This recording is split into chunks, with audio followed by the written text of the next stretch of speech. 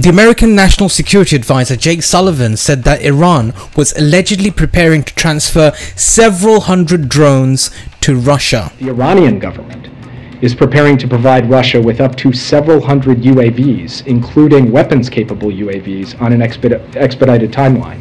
Our information further indicates that Iran is preparing to train Russian forces to use these UAVs, with initial training sessions slated to begin as soon as early July.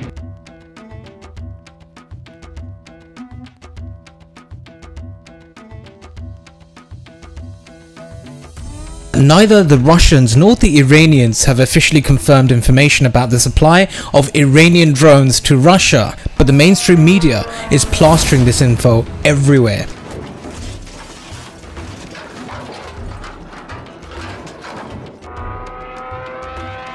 Remember folks, the United States is the Dajjal system, the system of the Antichrist. It lies.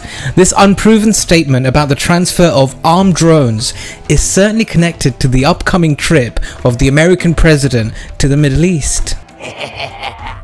As you guys are fully aware, senile Biden plans to visit Saudi Arabia, which historically has had a very bad relationship with Iran. And the American president will try, amongst many other things, to negotiate with the Saudis on the supply of oil, increasing its production and resolving the fuel crisis in the West. Because that's what the Saudis are good for, right? Oil, and lots of it. The statements about Iranian drones are an attempt by America to show Saudi Arabia that they're not ready to cooperate with Iran now, since it's going to supply drones to the boogeyman Vladimir Putin.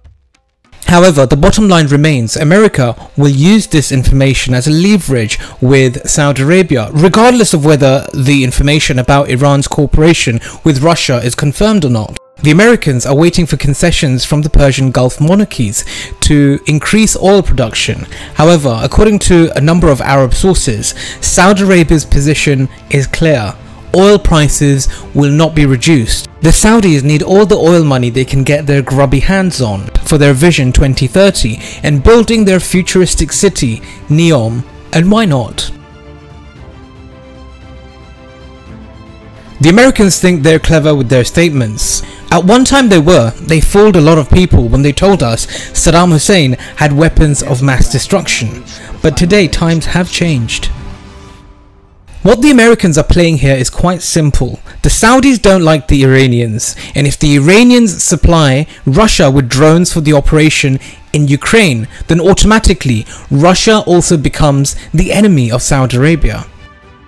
The Americans are counting on Saudi Arabia to take an appropriate position on the special operations in Ukraine, but I highly doubt that will be achieved. Even if the Americans decide to supply more weapons to the Saudis, I don't think the Saudis will drop their oil prices. I could be wrong though.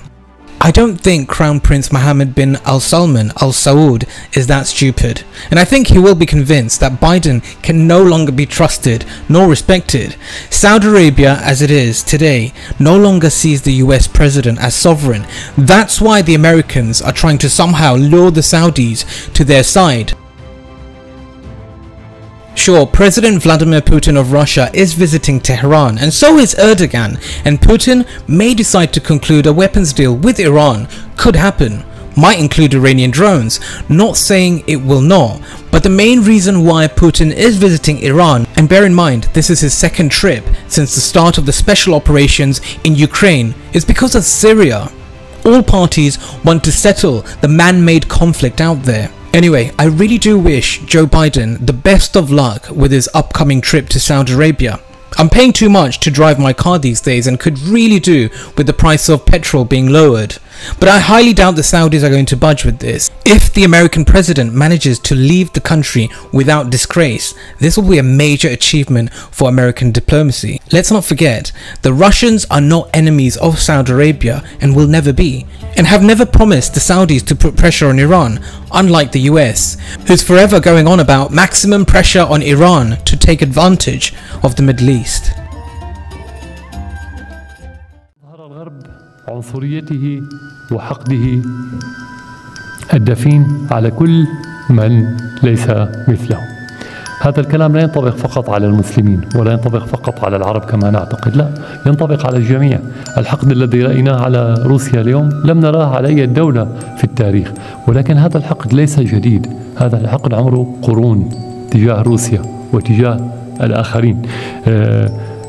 أحد الأمثلة الهامة في الحرب العالمية الثانية كان الغرب سعيد جدا بدخول هتلر إلى روسيا، ولا أحد يتحدث عن أكثر من 26 مليون ضحية في روسيا، ولم يكن لديهم أي مشكلة معه، ولم يحاولوا القيام بأي هجوم ضده، وإنما قاموا بذلك عندما بدأ يخسر وفي المراحل النهائية من الحرب العالمية، لكي لا تتمكن روسيا من أن تختطف هذا النصر كما كان يفكر الغرب، فقاموا بإنزال النورماندي.